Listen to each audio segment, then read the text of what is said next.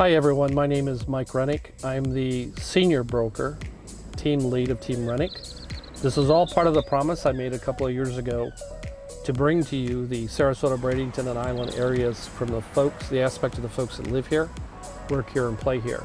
So we're doing a series of videos this week, and we're talking about downtown Sarasota. Yesterday we did St. Armand Circle, talking about downtown Sarasota and the fact that things are opening up. I'll quickly go through the list that the governor said is part of phase one, and then I'll talk about some changes coming here downtown. So in phase one in Florida, now this does not include the counties of Palm Beach, Miami-Dade, or Broward counties. Those are exempt from this phase one changes. So number one, schools must keep distance learning.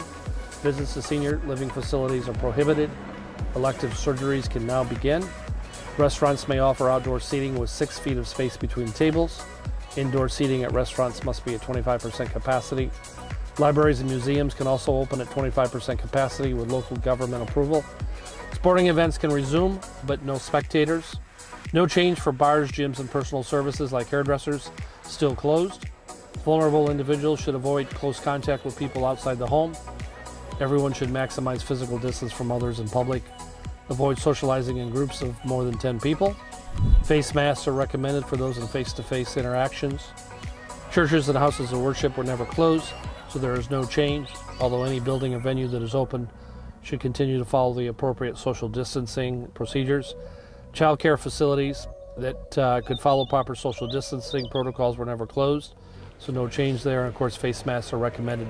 The biggest change is the restaurants and the stores can open, less than 25% capacity inside, full seating outside. Now here's what they're talking about in the city of Sarasota. They're talking about closing down Main Street and some of the other areas that have restaurants and turning that into outside seating. The 25% inside did not work well yesterday, day one of the testing. So they're looking at ways to think outside of the box, and I applaud the government for doing that. So this issue is going to be discussed again at a special workshop on May 12th.